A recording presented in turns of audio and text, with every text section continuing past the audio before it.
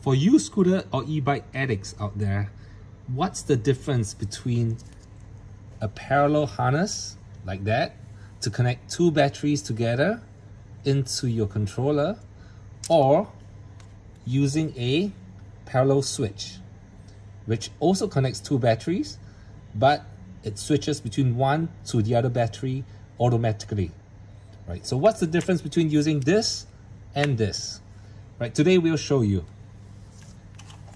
So we're first going to connect the parallel harness to two different batteries, both 48 volts, but they're of different voltages. This is at 53 volts, which is at the top end of the 48 volt range, and this is at the bottom end. It measures at 48 volts. So we have two similar batteries, different capacities. This is at 48 volts, sorry, 53 volts, and this is at 48 volts. Okay, so we're going to measure the first battery. We're going to show you. Okay, it's 52 volts. And the second battery is at a lower voltage. It's at 46 volts. Okay, so this is very low in terms of voltage. So this is almost drained out. Okay, whereas this is almost at full charge. And we'll show you the difference between using the parallel harness and a parallel switch.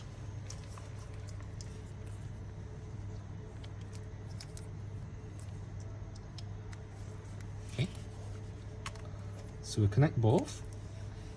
And once we connect both, right, look at the voltage here, it's at 48 volts. Remember, this was at 52 and this is at 46. But essentially, you just took the one at 52, which has an almost full charge, and you brought it down to 48 volts. Why is that? Because this is now also charging your battery with the low voltage, and then also running the motor of your e-bike or e-scooter. Okay, so let's turn on the e-bike e-scooter. Let's turn on the e-scooter controls. Okay, so it still turns on, right? And it still runs the motor, no problem. Okay, but the problem with running at a low voltage of 48, okay, let's run, okay, is you get much less power into your motor, right? Versus having it at 52, right, you have full power to your motor. So that's the difference. So let's stop this. Okay, let's stop this. And now we'll show you what happens when we use a parallel switch.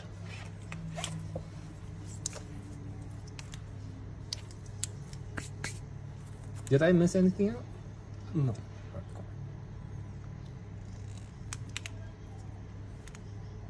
Okay, again, we have two different batteries connected to this switch. Okay, we'll show you the output voltage.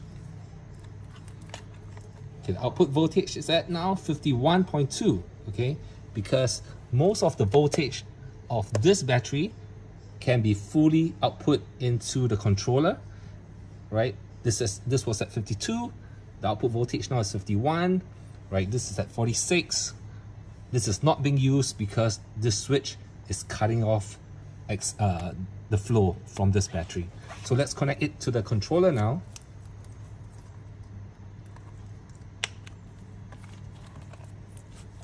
Okay, and let's turn it on.